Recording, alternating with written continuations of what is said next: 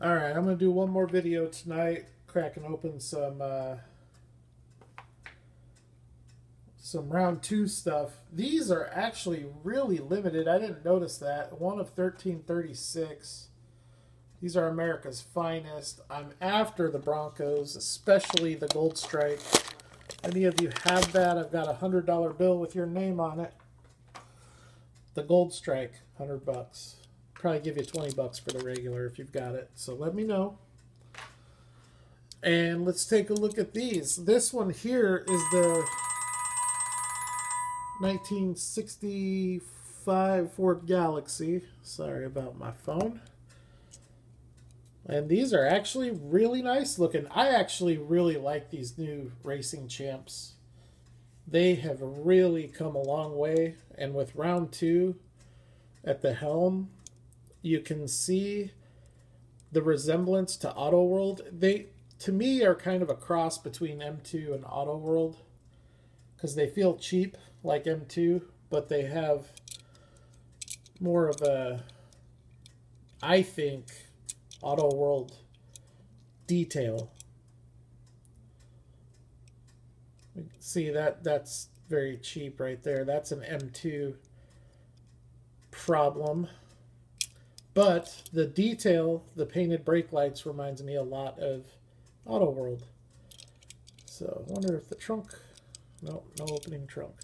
Anyways, really cool car. And they are pretty limited. More limited than probably most of your Redline Club stuff. I wish they numbered them, though. So these came out in an A release and a B release, so there are 2 color variations. That's a really good roller on that one. The next one from the same series, America's Finest, also numbered to 1336, the 1967 Plymouth Fury. And I'm not sure which one of these I like better. I like them both. I think I probably like the Fury better. Simply because of the livery.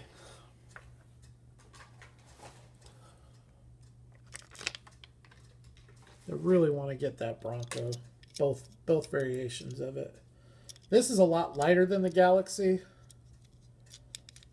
Feels almost like it has a plastic base. As a matter of fact, it does. That's very weird. This is definitely metal, and this is definitely plastic. So that's interesting. Not sure what that's all about, but they got to cut the cost out somewhere. But a really good detail.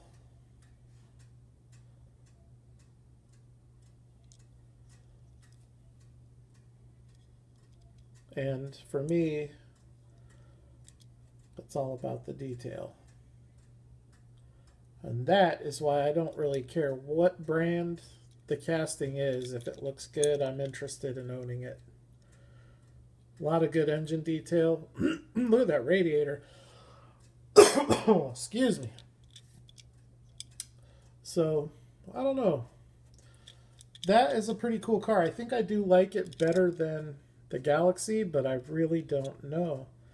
For collectors like WTF FOR, he's going to love these. Being a fan of these big boats from the 60s and 70s, these are perfect if you're that type of collector. Now let's get into some Auto World. I'm going to start with this. These are limited to 1,672. I found these at Walmart, so all the good ones were gone, but I was just happy to find these because Auto Worlds have been very scarce in my area. Keep this little plastic thing because it fits perfectly in the box. For those of you that store your cars away and don't display them, this is a nice little trick that Auto World has created with these later releases. fits perfect, and your car doesn't rattle around. So definitely keep this little plastic molding.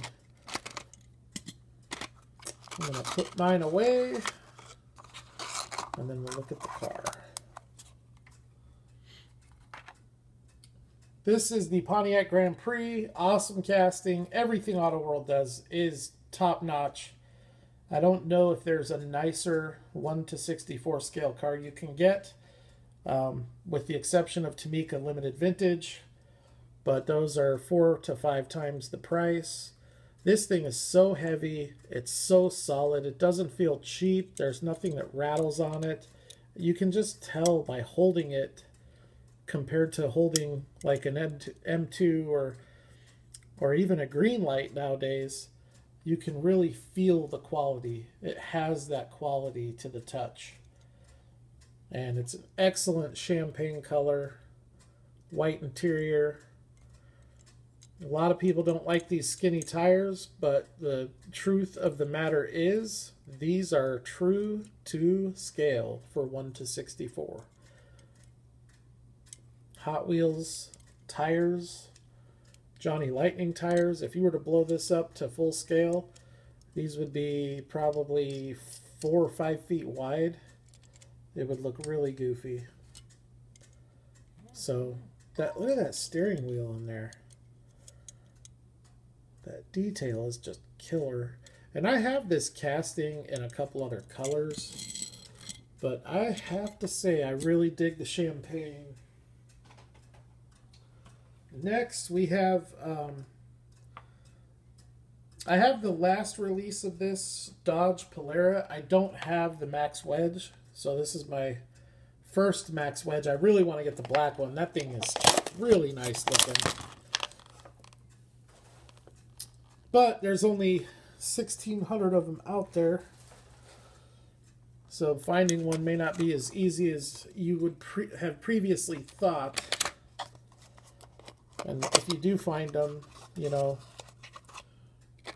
the pricing on these is going to be interesting. I've always thought Auto World are the hidden gems of diecast anyways. I think in 10 years, they're going to be really hot because they just didn't make a whole lot of them. This thing is really heavy. Man, that's a heavy casting for what it is. Such good quality. I love the white wheels. You have the chrome hubcap there on the front wheels. Really nice looking front end on this. Got the hood scoop. Let's see if we can get this. Their hoods close so nice that sometimes it's really difficult getting them open.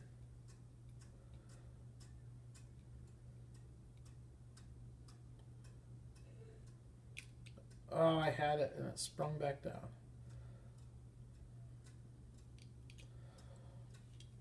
All right. Look at that engine. The hood scoop is cast into the hood, but look at, I mean, that's definitely a retooling from the original release.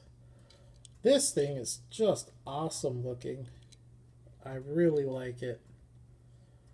It seems a lot bigger than the last one too. That might be a new tool altogether. Really cool car. I love Auto World. My only complaint is the selection. All right. One of the most popular Auto World cars ever to come out. This one and the Chevy. Everybody loves their muscle wagons. 1964 Ford Country Squire. A little trivia lesson for all you diecast collectors and automobile enthusiasts. Do you know where the term station wagon originated? I know what my guess would be if I didn't know the answer, which I do know the answer. Everybody's probably Googling it real quick. One thing I really like with this one, compared to the past releases of this, They used to just paint the wood and it would just be a brown. Now they tampo it so it has that grainy look to it, like the Johnny Lightning cars do. It looks so much better. It looks a lot more authentic. And I really like this black color. Really like it. Open Road. That is a very cool casting. That red interior looks so sharp with the black. That is so cool. Very well done, Auto World. Anyways, the term station wagon, you would think, well, number one, it's a wagon, and most of them are gas guzzlers, so they're at the gas station all the time. That is not the case. The term station wagon started when before automobiles really took off. There were still a ton of people using train for transit, especially before commercial flight took its course in the United States and globally. So people were traveling by train, and these cars were predominantly used to take people to the train station with all of their luggage and pick them up from the train station with all their luggage. And that is why they were deemed the station wagon. And then probably later on in the 50s and 60s, the term station wagon probably meant because it was at the gas station all the time, because they do guzzle gas. Anyways, I got one more chase car. I was thinking about holding off on this and cracking open a Super, a White Lightning, a Green Machine, an Ultra Red, and an M2 Chase all in one video. But I'm not going to do that. If I had a Super to open and a White Lightning to open, I would do it, but I don't. So this is, I don't collect a whole bunch of these basic Auto Worlds. This is by far my favorite, this one and the El Camino. But I've been wanting this Ultra Red for a while. I really want to see this car make it to the premium lineup with a metal base and rubber tires. I think it would be a huge hit. These Ultra Reds, you just don't understand how nice they look till you take them out of the package.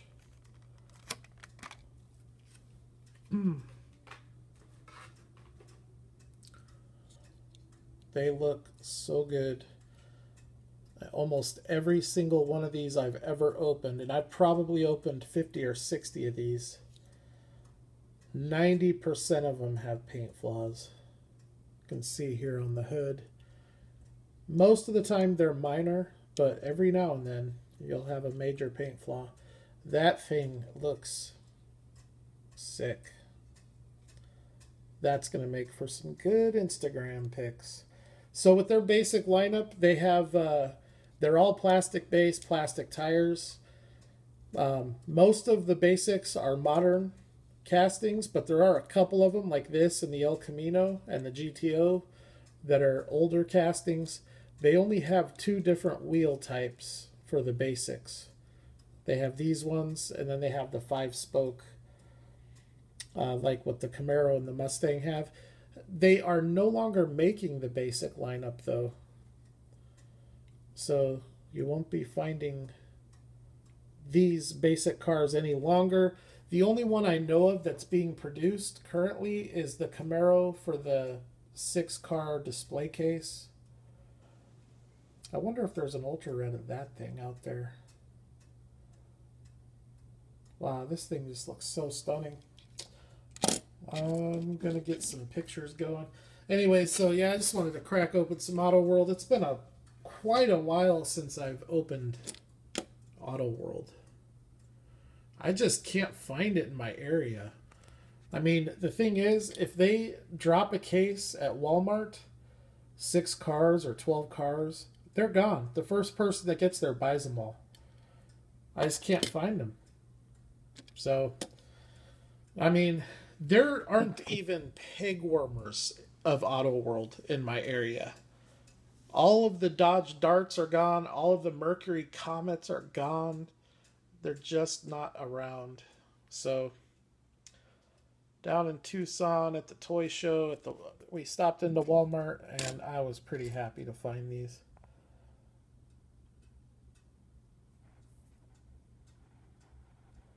Street View.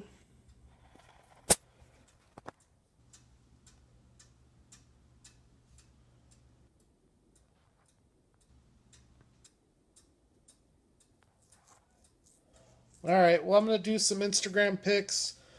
The next video, I have a lot of stuff I have to put away. A lot of Johnny Lightning stuff that I have to put away. I have to purge some Matchbox cars to get storage available for those. I think I probably only have 2 or 3 more videos. One of them is going to be the Kyosho Tamika, and then the other 1 or 2 are going to be Greenlight. So, not sure yet how I'm going to do all that, but it's probably going to be this weekend after I get this stuff all figured out. So, thank you for checking it out. Hopefully you guys enjoyed seeing some of this diecast cracked open. I really had a good time, going to the diecast show and hunting all this stuff down and picking it up. So the funnest part is getting it home and cracking it open. Make sure you all check your local areas for diecast shows and check one out. You never know what you're going to find. But thanks for watching. I'll holler at the next one.